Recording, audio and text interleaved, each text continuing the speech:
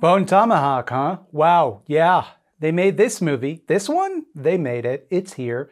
We're going to talk about Bone Tomahawk, and it's going to get uncomfortable because I have thoughts. Hey, content warning on this video. Guess what? The movie's real racist. And if that statement makes you angry, you're probably not going to like this video.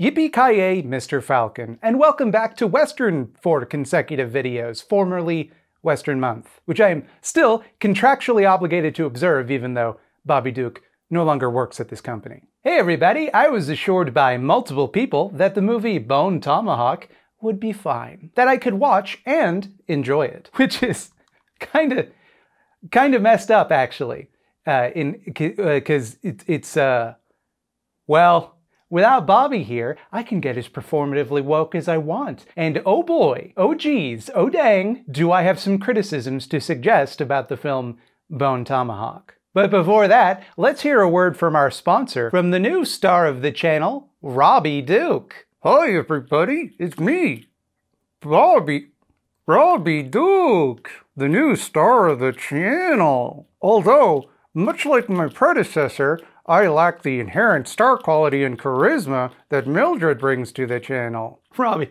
please, I didn't train him to say that.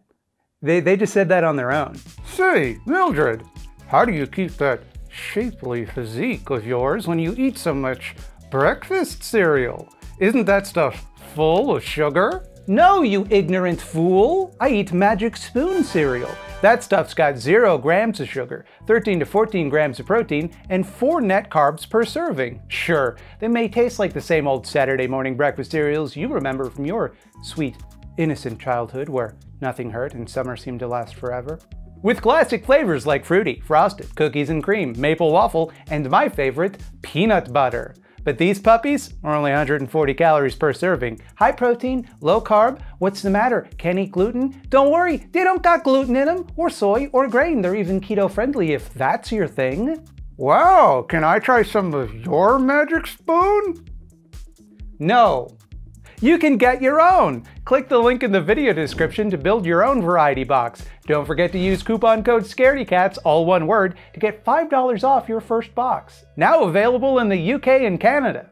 Magic Spoon is so confident you'll love their product that they offer a 100% happiness guarantee. If you don't like it, for any reason, they'll give you your money back, no questions asked. So you got nothing to lose. Go to the link, click on it now! Well, that's it for me. I can tell the people came here to see Mildred. You know what? You're the star of the channel. Well, I mean, yes, but it's not a competition. Bye, Robbie.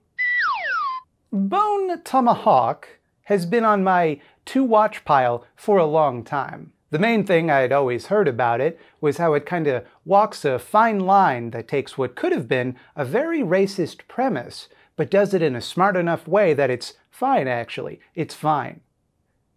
And,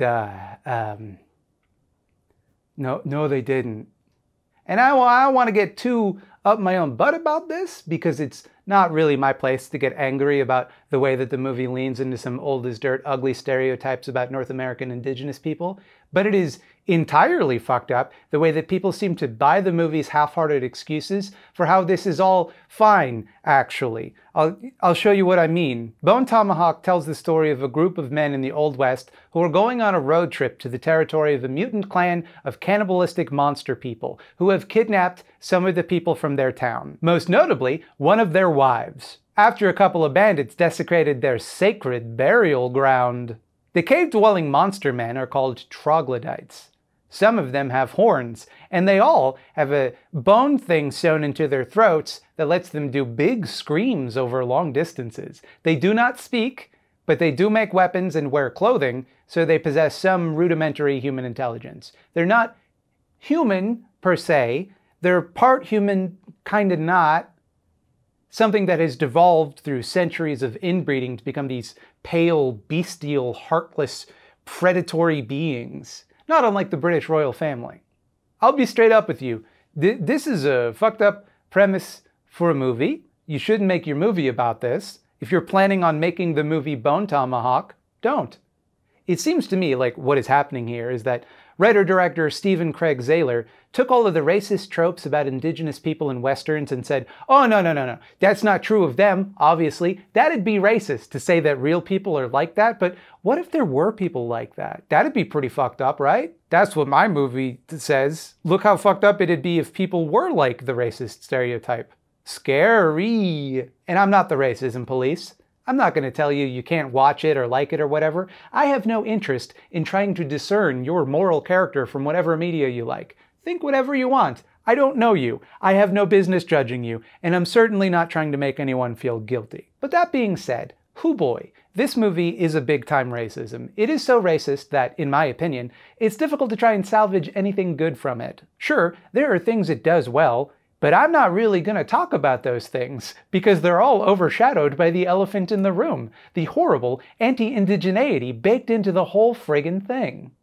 Now, okay, they do try and hand-wave the whole thing away. Like, they have a scene where a native character called the Professor practically turns towards the audience and says, oh, those guys?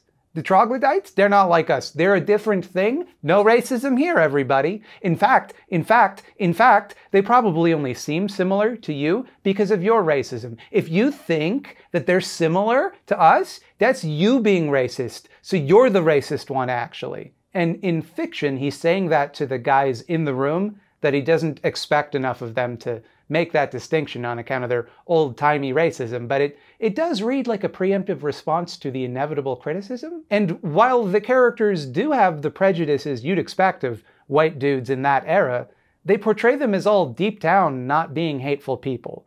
They're just kind of their time, which itself is a kind of problematic excuse, but that's the idea they're going with. Like, they call indigenous people savages and shit. And indeed, they do not recognize much of a difference between indigenous people and troglodytes, who they kind of refer to interchangeably. So, like, the movie spends most of its time treating these two groups as the same, not because the movie necessarily thinks that, but because the characters in the movie do. Like, they call the troglodytes savages, which in this context is just a derogatory term for indigenous people. There is no distinction in the characters' eyes, and aside from that one scene, the movie doesn't try too hard to make the distinction either. It just does it once and it's like, you get it, right? Moving on? Can we move on? You get it. Now, I don't expect that the characters would make the distinction, but it feels like the movie should have something to say about that.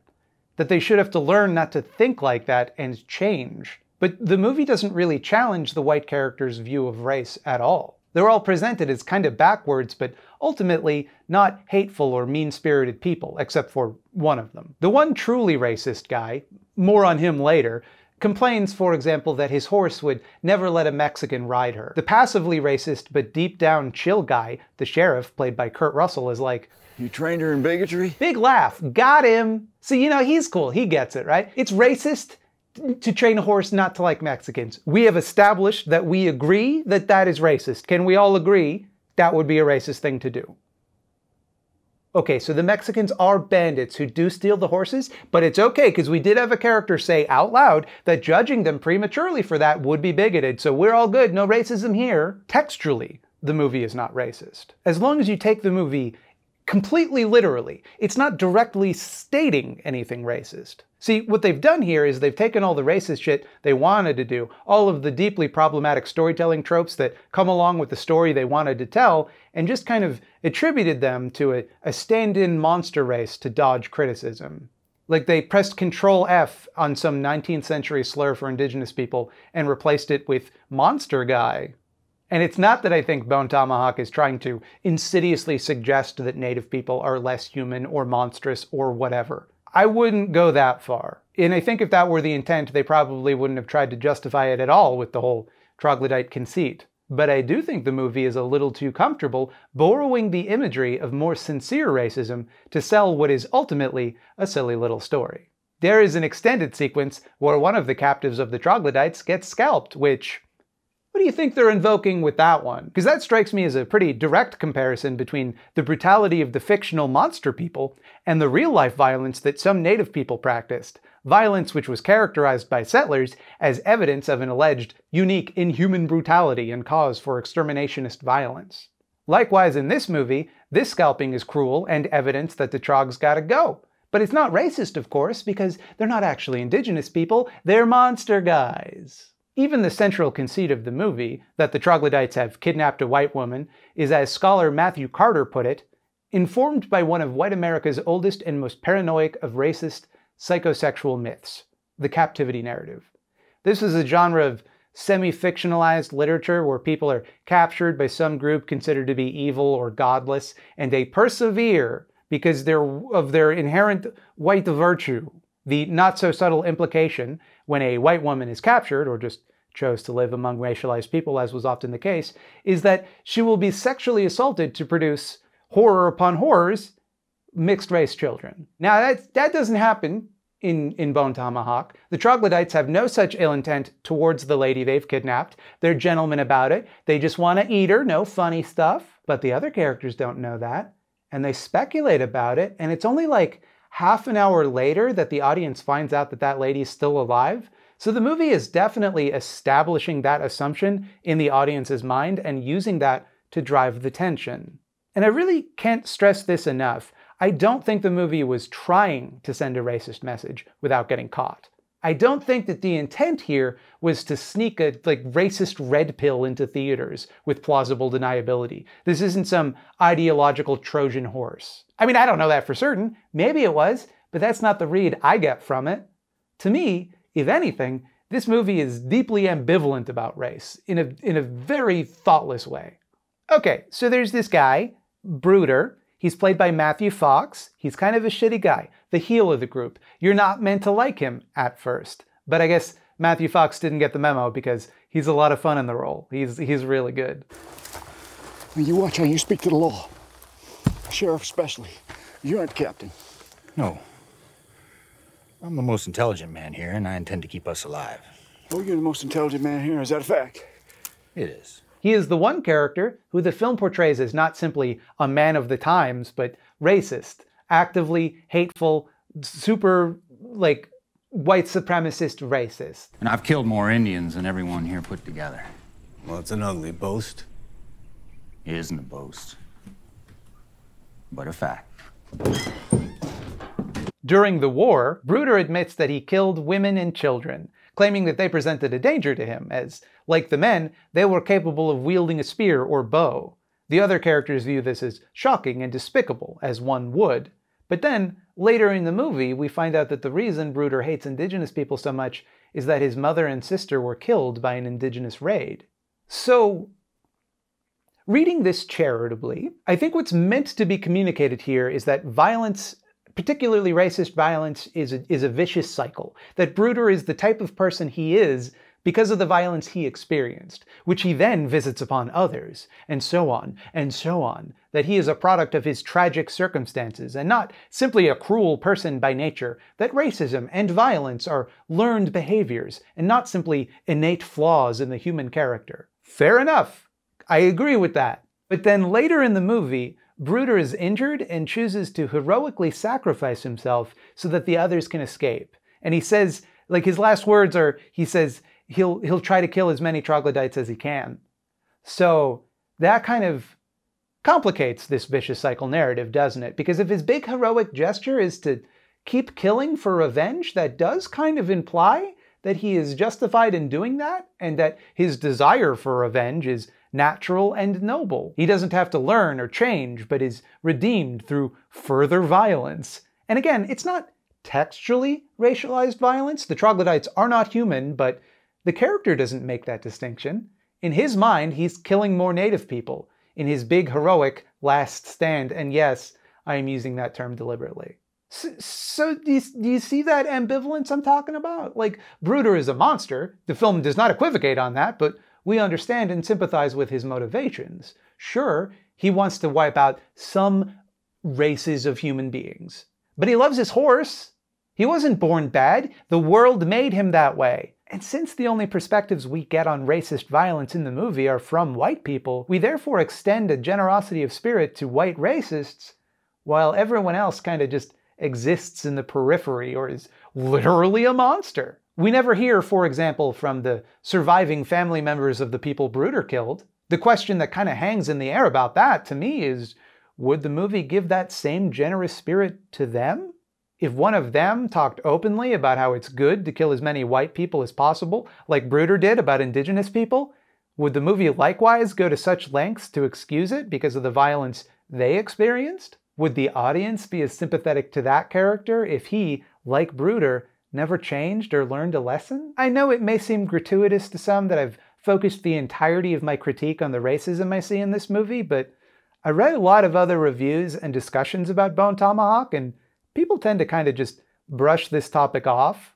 They seem to take the movie at face value, like they take the movie at its word, and just accept the little fig leaves that hangs over the racist imagery it thoughtlessly portrays, as though that's enough to make it totally, certifiably not racist. I mean, how could the movie be racist when it said in the movie that racism is bad? And look, if you want someone to talk about the grittiness of the effects or the charm of the cast and dialogue, there's plenty of that out there. For my money, though, this movie's not worth defending, and its merits don't cancel out the harm that I think it does. I don't see the point in talking about anything else about it, quite frankly. That'd be like discussing how good a poisoned sandwich tastes. Who cares? It's poison. That's the relevant detail. So I do not recommend Bone Tomahawk. If it wasn't clear, not a big fan of that one. Thanks again to Magic Spoon for sponsoring this video. Go ahead, go to magicspoon.com/scaredy-cats, use coupon code scaredy-cats to get $5 off your first order. Link in the description. Go ahead, do it.